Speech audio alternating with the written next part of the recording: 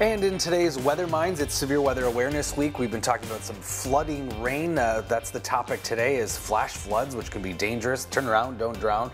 But, how do we get these torrential downpours in the summer? Well, it has to do with how much water the air can hold. And the warmer the temperatures, the more water it can hold. We call that precipitable water.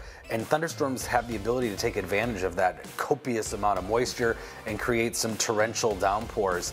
And we're heading into that season where we see the bulk of our rainfall, mostly from thunderstorms. Peak rain, June is our wettest month with 4¼ inches of rainfall.